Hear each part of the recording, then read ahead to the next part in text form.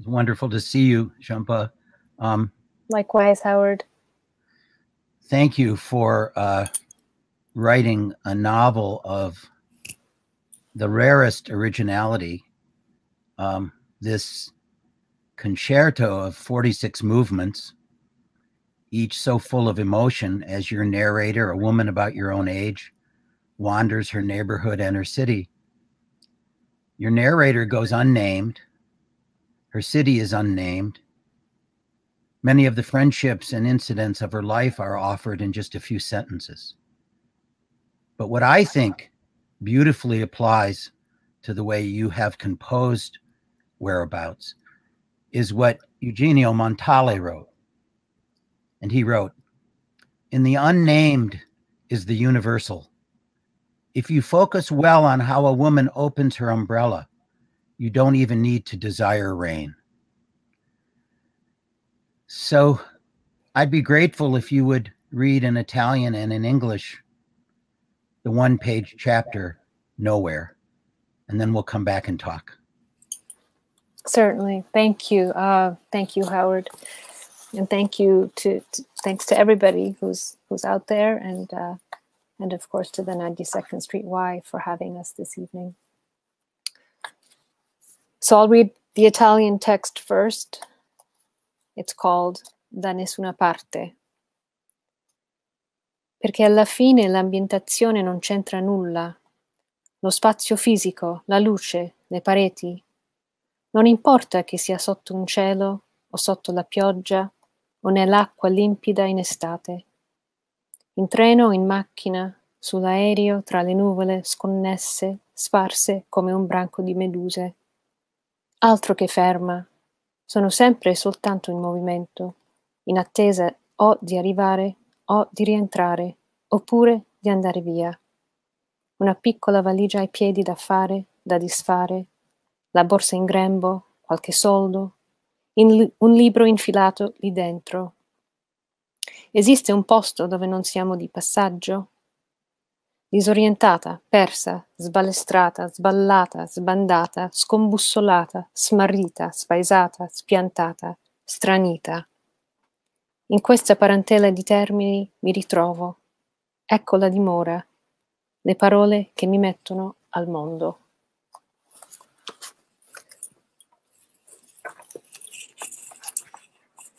And in English, nowhere. Because when all is said and done, the setting doesn't matter. The space, the walls, the light. It makes no difference whether I'm under a clear blue sky, or caught in the rain, or swimming in the transparent sea in summer. I could be riding a train, or traveling by car, or flying in a plane among the clouds that drift and spread on all sides like a massive jellyfish in the air. I've never stayed still. I've always been moving. That's all I've been doing.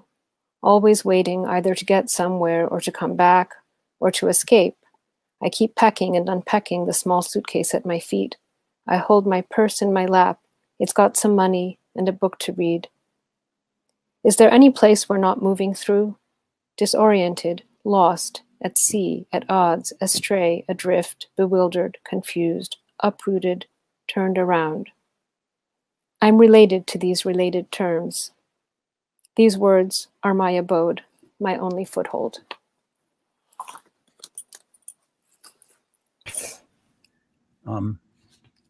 When Milan Kundera was asked what it was like to write his recent novel in French and translate it into Czech, he said, quote, "The French language felt like my destination and my fate. If you are only the translator of a novel, you have no claims on authorship. But if you are the writer and the translator, you have a kind of double claim on authorship. And with that comes a whole different knowledge and level of regard for what the sheer possibilities of a writing life can be. In other words, a kind of new freedom." And that word freedom struck me as particularly deep chords, Jhumpa, because it seems to me that I could ask do you recognize in your own experience with whereabouts, which you wrote in Italian and translated yourself, a very essential kind of freedom that you hadn't experienced before? And I know perhaps you've talked about this in things that I haven't quite read yet. And you have this lovely essay on self-translation, which I highly recommend to everyone. But I've wanted to ask you this question because I think that word freedom just is so provocative here. And so if you could speak to that for a moment. Mm-hmm. Well, yeah, I mean, it's freedom is a big word, and there is freedom on so many levels, but there is also constraint, and it's both things, right? And you, Howard, who you were such a generous and intelligent reader of In Other Words, the first Italian experiment. I think already understood sort of what I was trying to get at, and to redefine, in some sense, what writing can be for me. Redefine what how I think of myself as a writer. Things like authorship, the idea of authorship, the idea of something being original as opposed to deriving from the original. Today in my translation class at Princeton, we talked about these words, these enormous words, original versus, Really? what derives from the original, what descends from the original, and how that conditions us to think of, to regard literature and translation, and to work against that, to work against those assumptions. But to answer your question, hoping to answer your question, I think it really is about the tension between the freedom I have felt working in Italian, complicating my relationship to English as a result, now that I'm making a journey back into English through Italian, but also the obvious limitations that come into play in terms of my point of entry into Italian, and how I can express myself in a language I really have come to feel at home in, paradoxically at home in, at quite a relatively late stage in my development as a person and as a writer. My feelings about In Other Words, and I keep thinking, my fantasy is that the essays you're writing now about translation, about self-translation, in a sense, are perhaps an extension of that book in some way. It's because it's autobiographical. Mm-hmm. But before we get on to I'd like to hear more about your translation class, like, for instance, how many languages you're working with. But we can get to that in a minute. But I wanted to talk about the humor in Whereabouts. I'm sorry about the phone, Jhumpa. That's okay. The humor in Whereabouts, I as you know, it's got tremendous humor. For one thing, I love your narrator's judgments of hotel rooms. They are important locations for her. The hotel rooms, or almost every day, she goes through a kind of struggle between stasis and action or engagement in the world. And your character, Elsa Morante put it better. She said, between daydreaming, you have purchased a ticket, and actually getting on the train. And I really feel that about your character, that every day she chronicles, I should say, there's that tension. And through consecutive readings of Whereabouts, I started to think of your narrator as someone who might say of herself what a Margaret Duras character said: I am amused by my own torments. And I especially began to love where her mind instinctually went and how she was the kind of elegist of any random encounter. For instance, when she sees a young couple madly in love who are looking over an array of suitcases, she thinks, and I'm quoting you here, it's probably the first time they're going away together, maybe also the last. Will they come to the conclusion after spending 3 days together in a hotel that they're really not so in love? Well, yes, it's a sad thought, but it's also quite funny that her mind reflexively goes to these places without putting your narrator on the psychoanalyst couch. Jhumpa, maybe I wondered if she is a woman who just keeps apprenticing herself to her own laconic instincts, or is she someone who actually finds deep gratification in her gift of seeing everywhere she looks a kind of melancholic reality? Because her descriptions create the atmosphere for us as a reader. I mean, I think both things would be very enviable. I suppose what I'm asking is, did she turn out to be who you originally imagined her?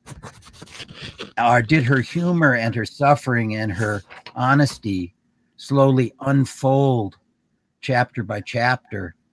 And perhaps also, which of these traits that she has prodigiously might have surprised you the most in the writing of this book? That's a lot, I know, and there's mysteries of language involved here, but whatever you want to say, I'd love to hear. Well, I mean, she did unfold. I didn't know who she was in the beginning. I glimpsed her as she glimpses people.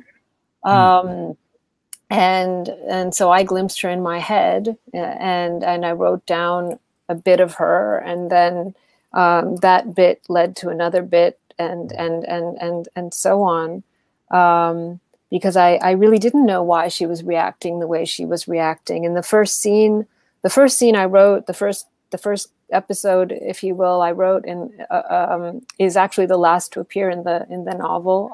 It's the chapter called On the Train. And so I saw her on a train. I saw her sitting on a train, and I saw her witnessing a scene and reacting to it and reflecting on it, and being marked by it. And I wondered why she felt as she did. So then I kept putting her into different places, different settings, to see how she would react. And she would react in as the scenes grew, in a variety of ways, because she's a variety of things. She's like all of us, she's contradictory, and she's but I think that what she is all the time is fiercely attached to life, which I think is important, because I think there's a way to read this novel and to think, oh, here's this very detached character. She's very detached. She's very alone. She's very detached. I don't see her that way. Oh, completely the opposite.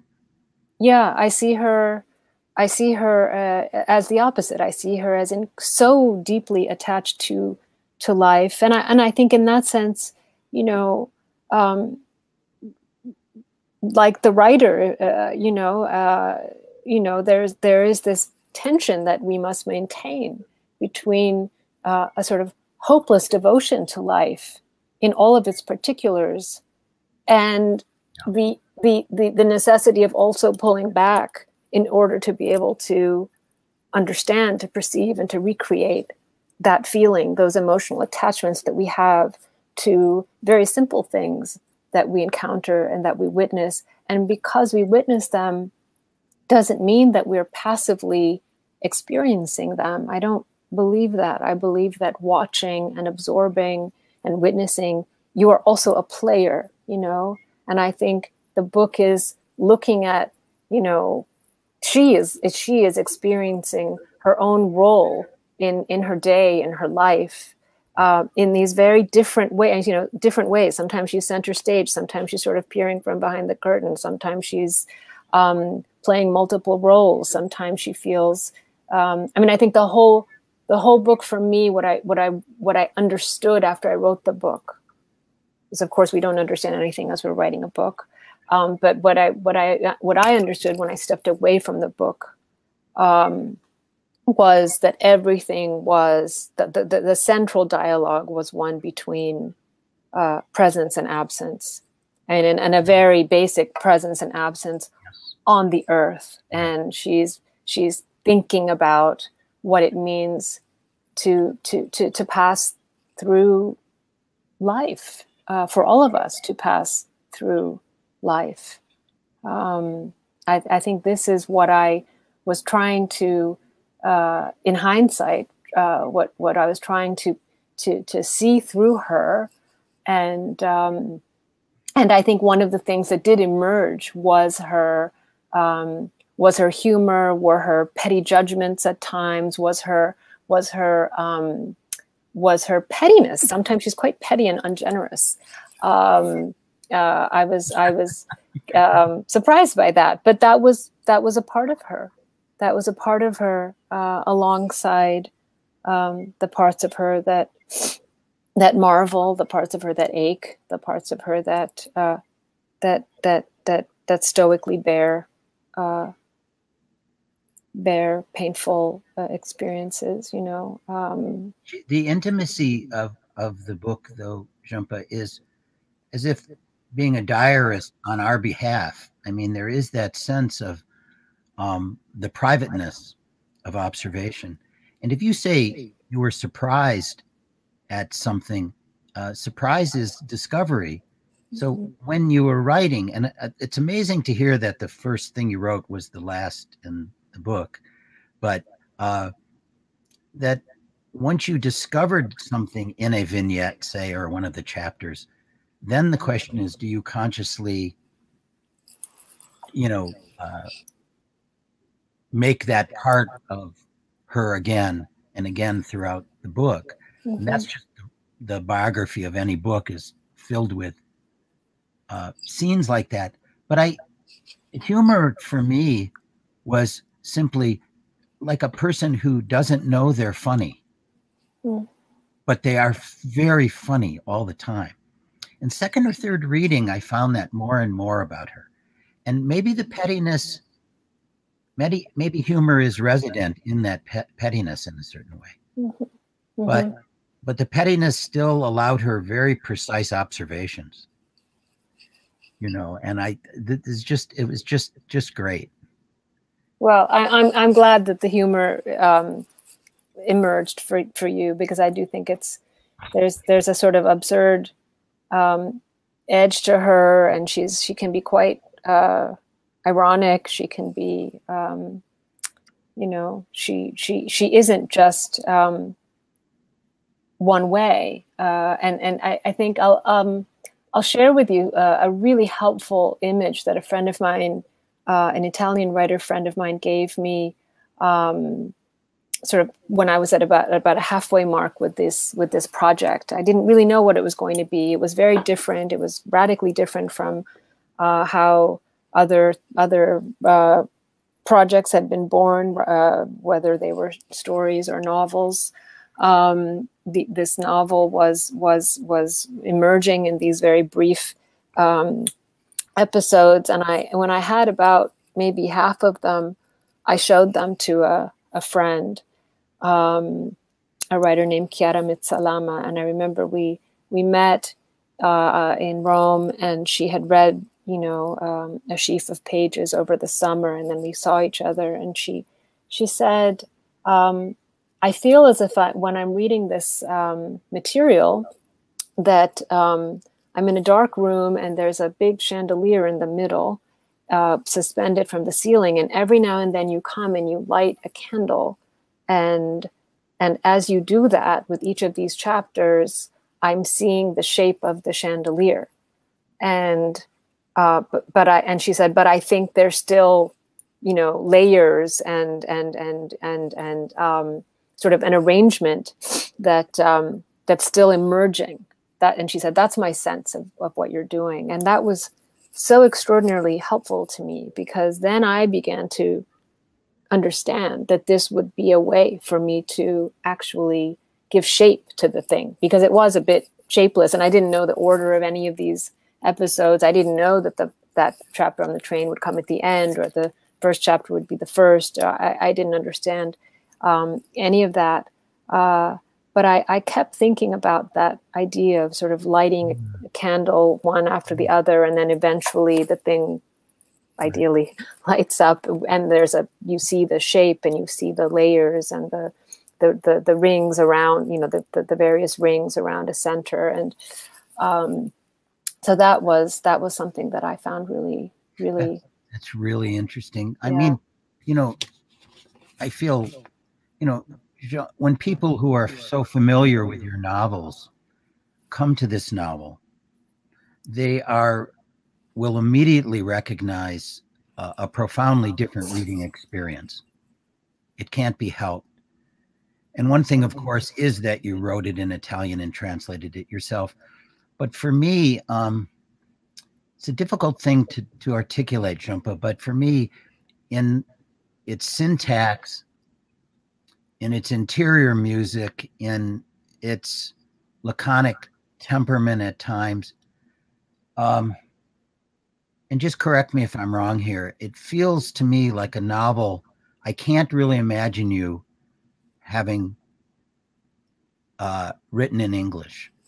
I just feel like it's and so my question is, did writing this novel in Italian, and how did it allow you to draw readers so deeply into a woman's solitude, because she does experience that, but also somehow allow you a more intuitive access to your own nature as a writer?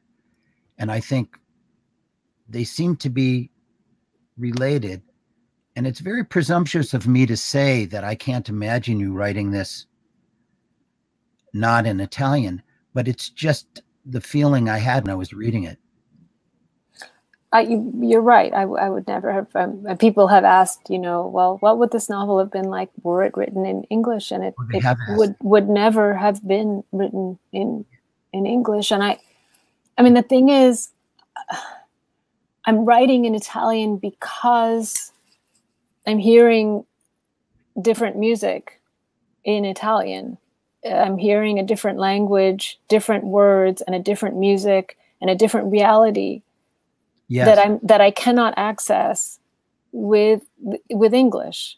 Yes. And it doesn't make it better or worse, or I mean, it's not about that. It's just that it's different, and the fact that it's somehow the music I'm hearing now, and partly that it's new, and also that it's there, that it creates somehow, paradoxically, it enables me to explore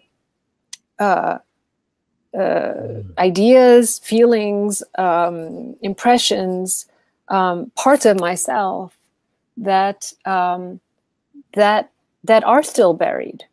You know, I mean, if we think of our work as writers as constantly sort of this excavation, right, over time of who we are and who we might have been, and who we've forgotten we were, or who we will never be, and this, you know, when we keep doing this through language, but the Italian has just put down, it just has gone down somehow deeper and more quickly, and so now it's hit something inside of me that is yielding this work, right? It's yielding this work, and I think what's interesting is that the deeper I go in the Italian, what's happening now is that it's actually become an instrument to explore my past, which is really interesting because in my past, there was no Italian, right? In my past, Right, yeah. Italian didn't exist inside of me. And so that has been, and that comes after, but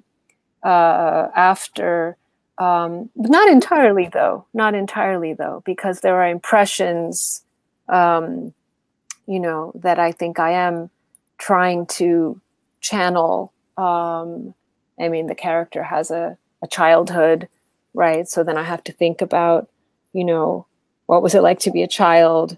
What would this person's childhood have been like? What might it have been like? And so there's a way to open that door to the past in a language that has, very much, it goes this way. This is all very disorienting, this platform. I can't seem to control what I'm seeing on the screen. And yet it's going the other way. The language is an arrow pointing in my head, rationally pointing forward, whereas it's actually leading me backward.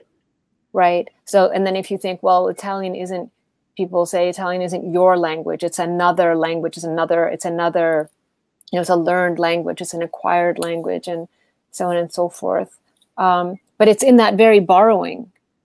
It's in that very act of borrowing a language that I possess it in a way that you aren't aware that you possess things that are actually yours. I am so acutely aware of the books I borrowed from the library right now in my study. If I look at them, I'm deeply aware of the books I borrowed from the Princeton Library. The other libraries that are mine, that I own, I have a different relationship to, right? They're just there. They're mine, quote unquote, mine. I'm sorry, please. Yeah, no, I mean, so that's the idea of being. It's the awareness. I think it's the awareness of the fact that it's borrowed. But then you have to ask yourself, what is mine anyway? What is mine and what is borrowed? Yes, technically, I know some of these books have to go back to the library because otherwise I will get a fine and a note. But these other books that I quote unquote own, they'll go somewhere. They'll end up somewhere that isn't mine in the end. I was thinking though, I don't want to trespass on your private life, but I was thinking you've been shuttling back and forth between Italy and America. And it just occurred to me as you were talking, Jhumpa, that the jarring quality of leaving an immersion in a language is one thing, but the jarring quality of leaving the writing of a book in a language is another. And Calvino, famously said that every book has its own biography. And I know that these are things you're writing about. But I was listening to you and I was thinking that is part of the experience of whereabouts, that, and I believe, and again, correct me if I'm wrong, I believe you did much of the translation in Princeton. All of it. Okay. So that would imply that would require a kind of displacement of the imagination in a sense, because here you are surrounded by English, and then having to remember the streets of this unnamed city, which may or may not be Rome. And so I don't know if you can talk a moment about this, and I hadn't intended to ask you, but about that, the sort of biography of this book, not so much chronologically, but maybe the emotional dimensions of it, this shuttling back and forth. You have people you speak Italian with, I'm assuming, all the time here. Yes. But still, in a room by yourself, writing and translating, that must have required something, a deep devotion to stay with it day by day. So there's about 8 questions in what I've just said, but I'm interested in the back and forthness, not just between the languages, but almost demographically. Well, the entire book, I think the whole book was born because when I started writing it in the winter of 2015, when I was living in Rome, I was finishing the third year consecutively of living there, the first sort of chapter of my time there, and I knew I was coming back to the United States, and I was quite anguished about it. I didn't want to come back. I was very happy there, and I had found happiness, real happiness there, and so I think it was that awareness of somebody, just that sense of being in a place and not being in a place at the same time. That sort of, you're on the threshold, as it were. That reality, that emotion, I think gave rise to the spirit, the climate of the sort of microclimate of this book and of the character. And what happened was, though I wrote the beginning bits of it in Rome while I was still there, I wrote most of it, almost all of it, on return visits to Rome. So I never, it would lie dormant. I would take this notebook back and forth on every time I went back to Rome, which was quite often. I would just take the notebook and I would put it in my carry-on and and travel with it on the plane. And then I would get to my apartment on the other side and I would start working on it again. And I would, but back then, especially back then, it was because I couldn't hear the language any other way. I had to be there, right? I had to be there. I had to be back in the environment, in an environment in which Italian was very much the dominant language of my everyday, and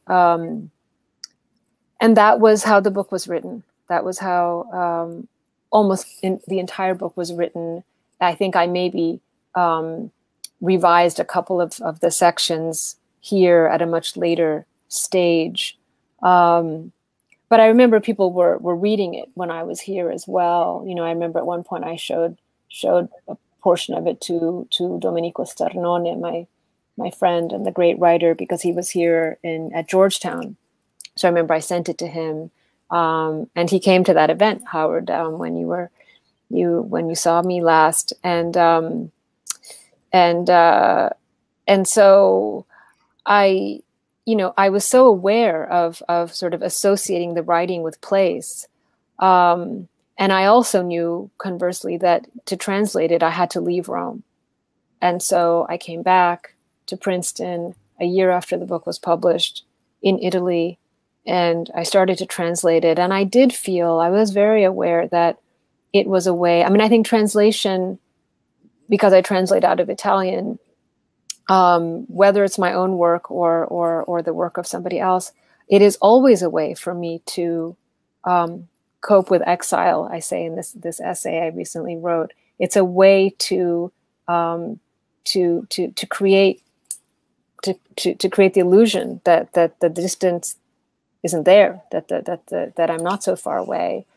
And so I remember, especially, I think the most meaningful time I spent with this book, with Whereabouts, in English, was certainly this past fall during the pandemic, when I was reviewing the, sort of looking at the revisions of the translation, and I was doing that in an abandoned Firestone library at Princeton, with all sorts of regulations and booking your table and masks and everything wiped, and hardly anybody in a library that is usually overflowing with students, and knowing that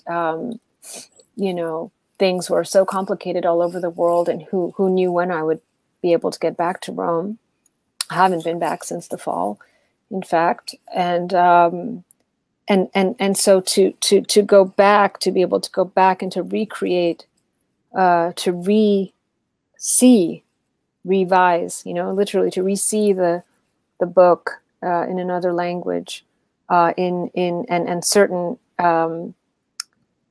aspects of the book, which are very much,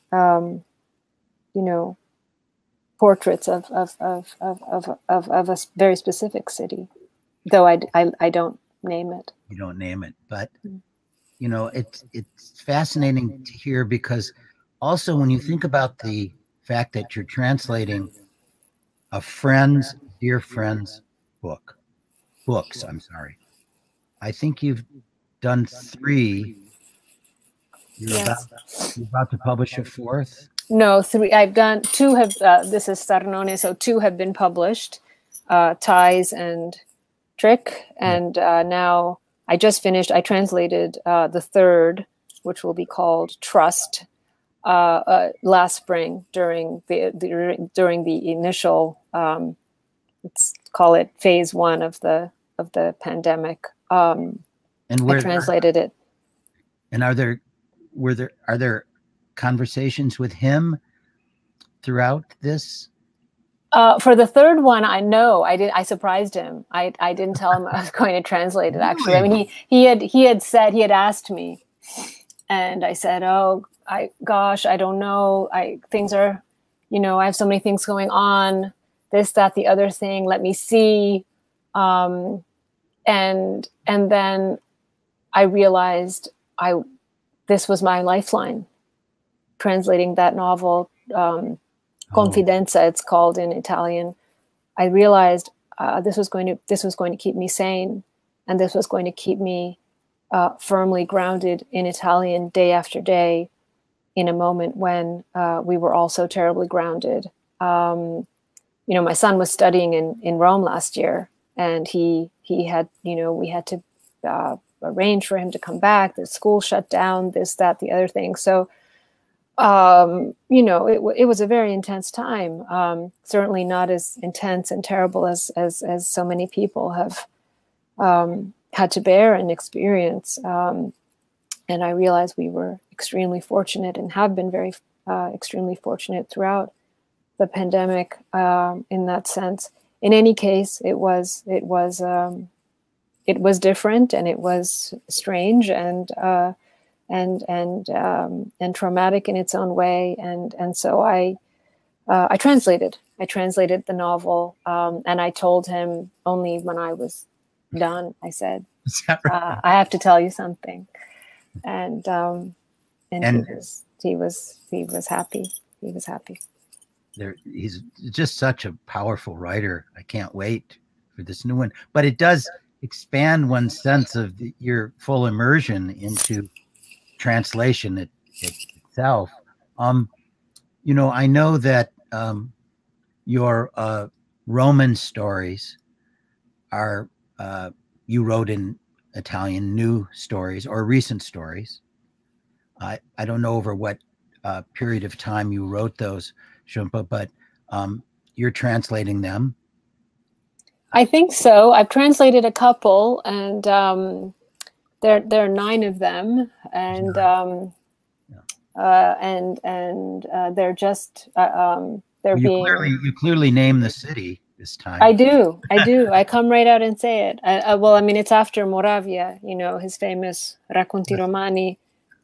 He gave me the inspiration for my project. I thought, his portrait of Rome in short stories, in the 1950s, they're just it's a masterpiece, and an extraordinary account of that city, that in across these glimpses, snapshots, characters, one after another. My project is much more modest. He wrote, volumes of Racconti Romani. Mine is small on a smaller scale. But I wanted to write my own racconti romani. I wanted to write my own Roman stories or Roman tales. And he was such an important writer for me in the beginning, when I was first working in Italian. So in a way, it's just a way to pay tribute to him. But I don't know if I'll translate them all. But I think I'll translate at least some, and it might be interesting this time to work with another person, to maybe work to collaborate on a couple of them, to translate some of them myself. It really just depends on, with each of these Italian books I've now the first, In Altre Parole was translated by Anne Goldstein into In Other Words. The Clothing of Books was translated by my husband. And then Whereabouts I translated myself. And so we'll see what happens in the end with the you said that, with the Roman stories. But you did mention that, I'm paraphrasing here, that you were talking about the sentences of the new stories and relative to Whereabouts, how they're actually written. And you said the sentences are elaborated, I believe you said, elaborated in different ways. And so I want to ask about that, but also if you'd care to read something from one of the news stories. Sure. Yeah, I'd be happy to share this translation in progress. Today it's nice to hear it. Yeah, I taught, and my students had to share their translations in progress. So, and I too am forever a student when it comes to so many things. So this is very much in progress. How many languages are you working with in the workshop? Well, this is a class. This semester, I'm teaching a course in which people can have any language, and we focus on English, right? So we look at everything, we value everything in English, and it's up to the student to be sort of the ambassador for that language and explain it to us and read us excerpts from the language, talk about the language, talk about challenges that language poses. So this semester I have, what do I have? I have Korean, I have Chinese, I have Japanese, I have French, I have Spanish, and I have Hindi. Yeah, nice mix. Very nice mix. That is a great mix. I have something to ask you after this reading, but please go ahead and thank you. Sure. Okay. So here goes. I just scribbled this down. In the city where water stained all that it touched, I'd see, when I was doing the dishes, how the faucet and the sink and even the glasses, barely rinsed and dried, would be stained with a cloudy mold, and this irritated me. My husband had explained that it was the lime that left those ghostly traces, which required a vinegar wash or half a lemon rubbed over the surface to bring back the shine. He'd learned that trick because one of his first jobs, before he worked at the butcher's, was in the kitchen of a trattoria, where he'd learned to make a series of foreign dishes, to drain the pasta at just the right moment and make the cicoria leap in the pan. At the end of the evening, when the owner, who was also the cook, sat exhausted at a table with a glass of mirto to chat with some of the regulars, it was my husband's job to wipe down the kitchen and leave it spotless for the owner's mother, who lived above the restaurant and came down to prepare the tarts in the early morning calm. Here, yes, I can hear the difference. Thank you. That was beautiful. So this is a very intimate thing that you said recently, and I don't know where it was. It may have been in something somebody sent me. And a very provocative thing I felt. You said about Whereabouts that it was a book that you feel toward it a certain level of acceptance. I believe that was your phrase. If I've got that wrong, please tell me. No, it's A right. level of acceptance that I hadn't felt, that you hadn't felt for your previous novels. And that strikes me, Jhumpa, as a very profound thing to say in terms of a writing life, because you write something new, like this book, published in Italy, I believe, in 2018, and just out here now. But you're really reflecting as well on the previous books, not in a comparative way, but in an emotional way. And so I wonder if you could just speak for a moment before we maybe stop this conversation or edge into something else, and talk about that word acceptance, because it's very provocative word here. Yeah, I mean, I think what I was getting at is that, you know, because I translated this book, it's really you have to make it again, and you have to make the same thing again. I'd never done that before. I'd never had to do that before, and I've always just kind of, you know, it's like you shed it and you write it, and you have to shed it to move on and to develop the new book and the new skin. And so this was the first time that I really was, you know, it was necessary to go back inside of every single word and every sentence that I had put together, every thought, every image, all of it, and make it again. And so I think, you know, regardless of what the book is or how successful or unsuccessful it is, I think there's a level of acceptance because of that repeat, you know, that return to it, that I haven't had with any of the other books. The other books, you know, you write them, I've written them, and I've sort of, you know, I said, okay, well, that's that, and now the next thing, and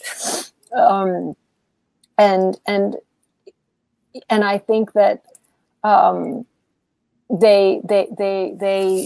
they exist. They sort of float around me as these books that I produced in the past. But there's still there's a sense of what the translation created was actually just it gave the book roots inside of me that are what they are. You know, that it's a sense of, I did this, I really wrote this, and I know I wrote it because I had to stare at every piece of it all over again and be able to rewrite it, to give it life again in the English language, without making it better or stronger or you know, changing things in any significant way. And that's the acceptance, right? Because the danger of self-translation and what everybody warned me against was, oh, well, as soon as you get back in there, you're going to start, you know, you're going to see this, and oh, I should have, you know, had this scene could have gone that way, or oh, this character could have, you know, said these 3 extra lines, and this could have been more, you know. I mean, it's that impulse we all have to, of course, to better what we did, to improve, and that's normally why we go on to write other books, right? Is to figure it out better, to get it a little bit closer, to draw it a little bit more sharply, or loosely, or whatever you need to do, because you're never, well, I'm never satisfied with anything, right? And I think that's normal, because that's the drive to keep writing, because we're trying to get at something, and we keep trying to get at it across all these books, right? And so that's what I'm talking about. It's that acceptance of of what it is. And that's a new feeling for me. You know, it's a new awareness, and certainly a new, you know, a different form of closeness to the book as well, because I've lived it in these two these two languages. It's well, Jhumpa, I love you, and I love this book, and I wish it all great good fortunes. And it's been such a pleasure to talk with you. I guess not on the phone, we're here in person in a way, and just so glad we had a chance to talk. I don't know if Bernard's going to come in now or not, but we'll be in touch, you and I. Yes, thank you, Howard. This was a wonderful, wonderful conversation. For me too. I really appreciate it. I did as well. Thank you. Thank you so much.